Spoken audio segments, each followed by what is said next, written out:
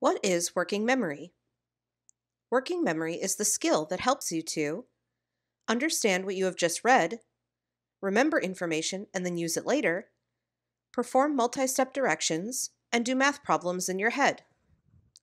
Working memory can help you to read a story without having to stop and go back over it, remember all of the rules of a game while playing it, and remember information and use it at the same time.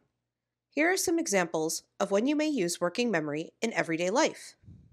When you're learning a new sport or hobby, when you're taking a test at school, when you're packing your bag for a big vacation, when you're following complex directions to complete a task, when you are writing down information as someone gives it to you, when you are reading something out loud and retaining the information, when you are cooking and can remember the next step of the recipe without looking, and when you tell a story about something that happened to you from memory.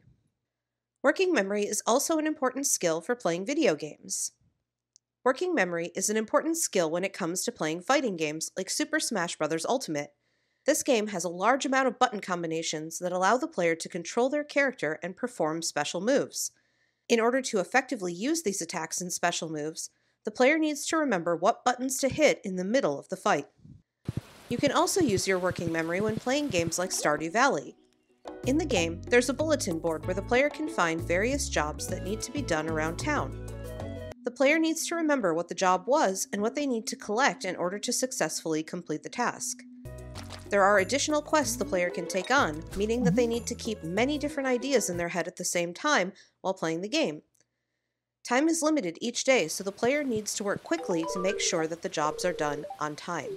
In the game Among Us, the player is part of a crew aboard a spaceship with other crew members who are trying to get their tasks completed. The problem is that one of the members is an imposter and is trying to eliminate everyone on the ship. The player, whether they are part of the crew or the imposter, needs to use their working memory to recall where they saw each player last.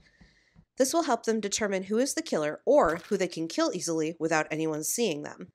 The next time you play a video game, pay attention to the times when you need working memory the most.